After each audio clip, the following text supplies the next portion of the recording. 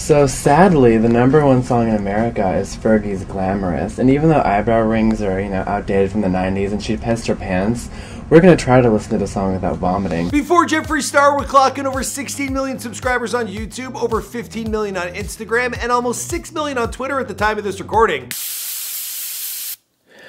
I think that was like $5 coming out the bottle.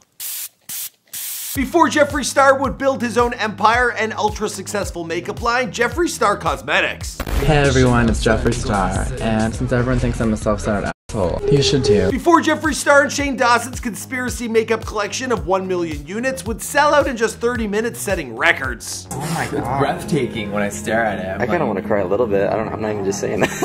It just looks so crazy. Beautiful. I can't believe it. The Diet Cola can. Before Jeffree Star would be dubbed the 5th highest earning YouTuber both in 2018 and 2019, earning an estimated $17 million per year. These days, Jeffree remains one of the highest paid YouTubers according to Forbes and has made himself quite the fortune. Now his net worth is estimated at $50 million, and as we know Jeffree, well, he's never shy to flaunt his lavish lifestyle. Now Jeffree is probably one of, if not the most successful spawns of internet fame.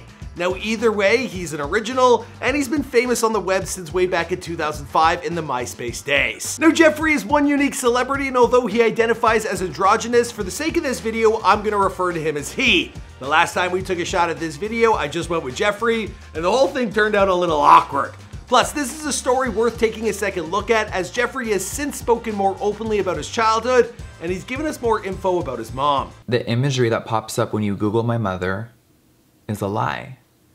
The name that pops up when you Google my mom and pictures of us, all of it is a lie. Up until Christmas time of last year, I had not spoken to my mother, my birth mom, in 10 years. Yeah, it's a bit of a tearjerker, so buckle up. What's going on, guys? It's your boy Michael McCrudden, documenting the life and career of Jeffree Star prior to fame, here for you, of course, and before they were famous. Now, some recent drops on this channel include Brother Nature, Shane Dawson, Ashniko, and plenty more. As always, be sure to let us know who's next in the comments down below, and I'll see you guys after the intro.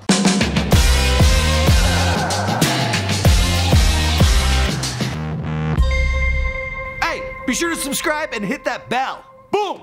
Jeffree Star was born Jeffrey Lynn Steininger Jr. on November 15th, 1985 in Huntington Beach, California. So at the time of this recording, he's 34 years old. Now Jeffree's father, named Jeff, he passed away when Jeffree was only 6 years old. Now in his family, there's a history of alcohol abuse, which explains why Jeffree doesn't drink. Now if you're a frequent visitor of Jeffree's Instagram page, you'll notice that he's often sipping Red Bull, and the man likes to smoke a little bit of weed. He's never had a sip of alcohol in his entire life. In fact, he stated, "I've never tried alcohol before, which people don't believe. I've just smoked weed. I've never tried coke, ecstasy, nothing. I've never sipped a beer, never tried wine." I'm gonna shock everybody with a fun fact. I don't drink alcohol and I've never drank before. So I know a lot of you at home are probably like, yeah, right. I've never drank before. Now Jeffree was raised by his mom, but we recently found out that the woman that we thought was his mom all these years, well, it isn't actually her. And the woman that I have been posting for the last 5 years is not my mother. It's crazy because you put us together, I'm about to show some pictures, but when you put us next to each other, so many people were like, you guys look identical. You guys are twins. You guys look exactly alike. Oh my God. And it's been a lie this whole time. And it started out as like a cute white lie. And I'm sure all of you are wondering, who is this woman? Her name is Lori, and she is my actual aunt. Her name is Lori, like it says, but yeah, that's Jeffree's aunt. Now she was like a mother to him, considering he was never that close with his real mom, and although these days the two are in touch after not speaking for 10 years. Sadly, when Jeffree got a hold of his real mom, well, he found out that she had not been living her best life over the years that they had been apart.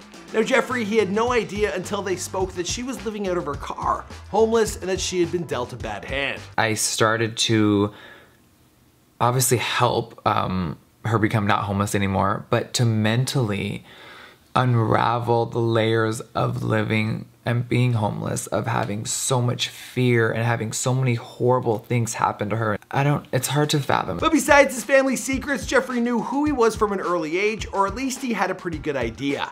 Now he started experimenting with makeup at the age of 12, and even as a young boy, he was starting to discover that he was different. Now Jeffree, he had never identified himself as gay, and he doesn't want to be put in any box. He told Paper Magazine, "I'm attracted to both genders and I have been with transgender people, and I just don't even know if there's a name for it. And even with all these new labels out there, I still am just like, I'm Jeffree, and I'm attracted to whoever I want to be." But you probably know that at the time of this recording, his boyfriend is Nathan Schwantz, and it's been over 4 years since Nathan slid into Jeffree's DMs and locked him down. Apparently there's all sorts of straight men or married men that are sliding into Jeffree's DMs on the daily. I found that out on his Instagram. Anyway. I want Nate to talk about, like, when he met me, he owned 7 t-shirts and worked at a pet store. And he didn't know what Gucci was when he met me, on a real level. Like 100% had no idea what that stuff was. Like Gucci, Louis, Givenchy, like... He's a small town Michigan kid. They don't have that out there, honey. We don't Gucci's have... 2 hours away. Yeah. By junior high, Jeffree was already wearing makeup and flashy outfits to school. Now, as soon as he finished high school, he moved to LA from his hometown of Orange County, California.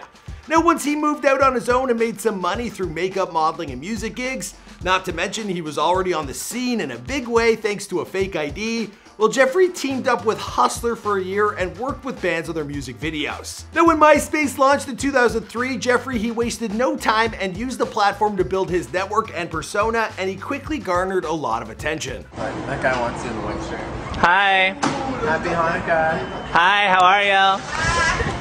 Where are you guys from? No, it wasn't long before Jeffree gained a massive fan base, being called the Marilyn Manson of makeup and MySpace. It was all about the emo scene culture back then, and this group was definitely looking for someone to idolize. And Jeffree, well, he fit the bill. In 2006, Jeffree, he was named the most connected MySpace personality, and he had over 1 million friends on the platform. Now, Jeffree was one of the first to see the opportunity of transforming an online following into a career, and he turned MySpace into his 9-to-5. He interacted with fans from all over the world, hang out with bands, and as a result, he too started to experiment with music. Now, if you go back and listen, you might think that some of Jeffree's music was trash, but he already had loyal listeners thanks to all of his MySpace followers who seemed to love his electronic and pop sound. Now, Jeffree, he started Popsicle Records, and he continued to release music, including the studio album Beauty Killer in 2009. He also landed a spot on Warped Tour that same year. Now, his first and only studio album, Beauty Killer from 2009, featured a collab with Nicki Minaj, and it even charted at number 7 on the Billboard Electronic Album charts. But with songs titled We Want, CNT, Eyelash Curlers, and Butcher Knives, and Legs Up, well, I guess that might be part of the answer as to why it didn't go mainstream. Just a guess. In 2010, Jeffree even signed to Akon's label, Convict Music, and Akon described him as the next Lady Gaga. But after a little while, Jeffree, he left the music biz altogether, while Akon, he was facing some legal issues. Now later, Jeffree, he would call signing to Akon's label the biggest mistake he's ever made. Now despite this flop in his music career, well, Jeffree, he continued to leverage his online fame into more mainstream appearances. Nowadays, Jeffree, he's pretty versatile and he wears many hats. He's a makeup artist, a beauty YouTuber, an entrepreneur, a singer, a DJ, a songwriter, a model, and more. But years back, when he was still trying to get his name out there, he was appearing on shows like LA Inc. with Kat Von D, who at the time, well, those two, they were like BFFs. Not anymore. Your foot looks so cool now. It looks so real. I don't know how she has the skills to make something look so realistic, but it was like, whoa. Ultimately, Jeffree and Kat Von D, they would go on to have a famous feud that became so public and so severe, well, it severed all and any chance of the two ever being friends again. Now, according to Kat Von D, their feud was due to Jeffree's drug use, racism, and bullying, but that's just Kat's side of the story. And Jeffree says she detached from him after he launched his own cosmetic line. A little bit of jealousy. Yeah, probably both true. I don't know. Being aggressive and choosing sides without ever hearing me speak, that's fine, that's on you. But to come on every social media platform and attack my friends and my boyfriend and my cousins and my mother is so upsetting, and I never knew you would take something this far. So I am going to go down the points of everything that she said in her video and all of the stuff that people have been attacking me with, and I'm just gonna lay it all on the table. Speaking of cosmetic line, which was the next big chapter in Jeffree's life, in 2014 he launched his online makeup store and brand, Jeffree Star Cosmetics, for which he spent his entire life savings to get it off the ground. Now, with no more music career and no money at the time, well, Jeffree, he had no idea where his future was heading. And he certainly had no idea that Jeffree Star Cosmetics would soon become the multi-million-dollar company it is today. The next shade we're going to be swatching is this beautiful chocolate brown. This one is called Dominatrix. I want to wear this to Target. I want to wear this to IKEA. Although Jeffree's YouTube channel says he joined in 2006, he didn't start using the platform consistently until 2015.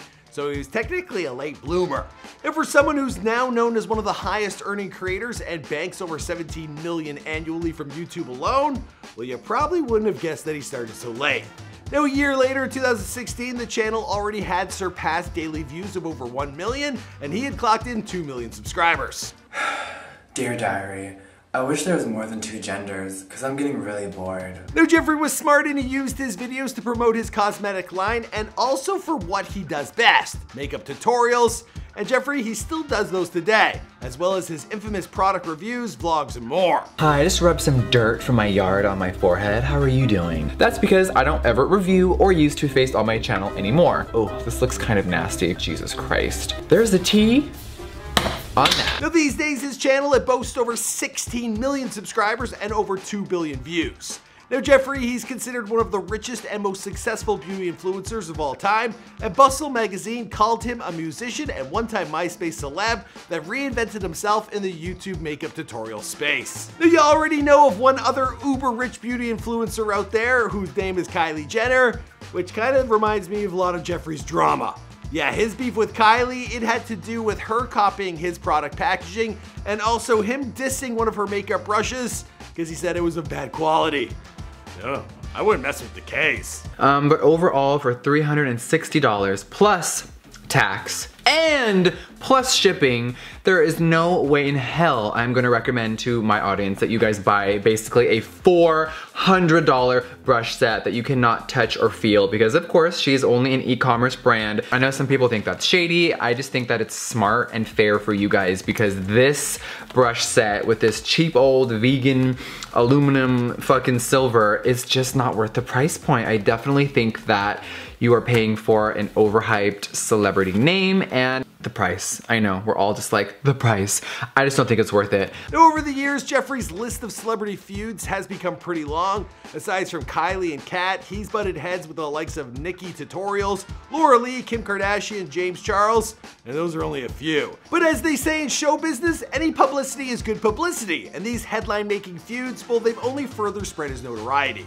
Now he continues to reach new levels of fame each and every year. In 2018, Jeffree was featured in Shane Dawson's docu-series, and the episode was titled The Truth About Jeffree Star. Your worst point was before this.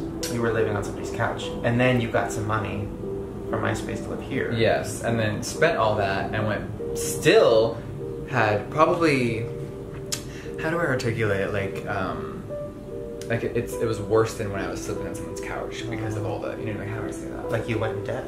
Yeah, exactly. So I think when I spent all the MySpace money and went into debt, it was far worse than sleeping on someone's couch and living and working at the mall. Like, it was way worse. So oh yeah, because you're in here in debt with no job. Yeah. Now this led to The Secret World of Jeffree Star, a 5-part docu-series created by Shane himself, and it followed the life and career of Jeffree as Shane got familiar with his world. Good morning, everyone. So this is, so he's, what is this one? Delicious. Delicious Daddy, Diva, Diamond, and Drama. Delicious Diva, Diamond, Daddy, and Drama. Yes. They're very well trained. They listen very, like, they're the best. Well, the whole idea was obviously a hit, considering this year in 2019, the two embarked on a second YouTube docu-series together, The Beautiful World of Jeffree Star, again created by Shane, which followed Jeffree's life once again. This time they documented Jeffree and Shane designing their makeup collection together. Wow.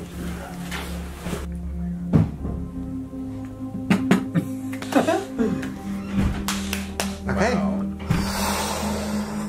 Oh my god. Oh my god. What do you think, Andrew? Holy shit. Oh my god! I love it. The Beautiful World of Jeffree Star, it ran for 7 episodes from October 2019 till the end of November 2019. And the series, it generated a total of 130 million views. Also, the trailer alone, it got a whopping 10 million within like a week. Damn, I miss getting them type of views. And that makeup collection Jeffree and Shane was working on, well, that was the Conspiracy Collection, which ended up selling at 1 million units of product in only 30 minutes. It also set new records for both Jeffree Star Cosmetics and the beauty industry altogether. Now, it's obvious that Jeffree has come a long way since being bankrupt and starting his cosmetic line. Now he makes the list of a top few highest paid YouTubers each and every year. Now Jeffree has worked his balls off, not literally. Anyway, to build his empire worth over $50 million. And I'm sure he's only gonna keep climbing. As for the rest of the story, well, I guess we'll have to wait and see because this is Before They Were Famous. My name's Michael McCrudden, and we make all sorts of celebrity bios here for you on this channel. If you're new to the party, be sure to subscribe. Let us know who's next in the comments down below, and I'll see you guys in another video. Whew, that was a long one. Boom!